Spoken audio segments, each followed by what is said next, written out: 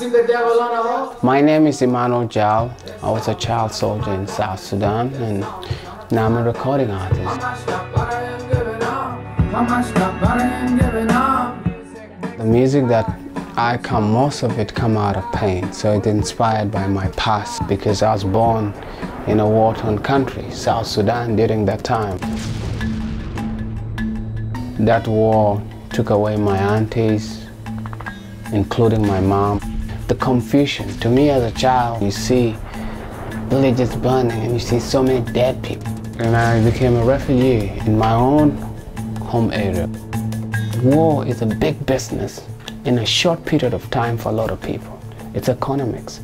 Now refugee camps have become a big business too. They've become big prisons. Refugee camp is a way of killing people slowly. When the children reach a certain age, they join the war. So refugee camps is also a breeding ground for child soldiers.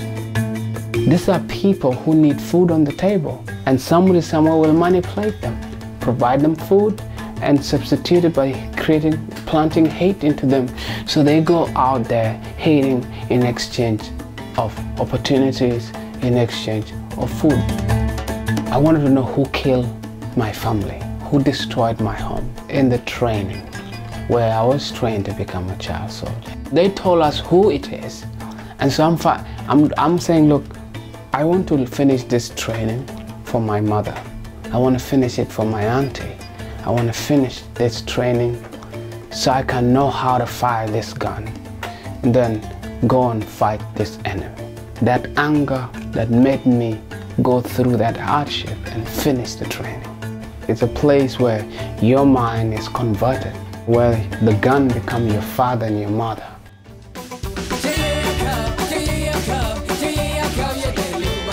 I happen to be lucky because I met a British aid worker called Emma. She gave me an opportunity to go to school. I think she began to invest love in me.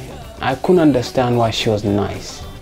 Somebody's nice, giving you things, talking to you about the school, telling me to leave my gun, this better thing. I couldn't understand why. When you're trained as a soldier, we're not supposed to trust people. For me, learning about that, I had a choice. Should I continue to hate, or should I forgive and let go?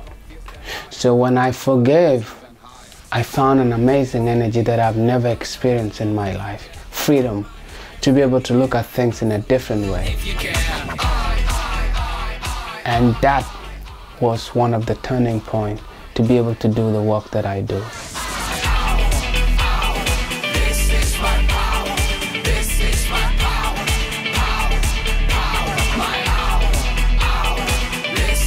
And so music is where I got to become a child again. This is the place I get to see heaven. This is where I get to dance. This is the moment in a short period of time that I am lost in another world. I believe conscious awakening triggers the humanity in a person to do something. I believe if I share my story, it will create conscious awakening and it will put a spotlight in a dark place.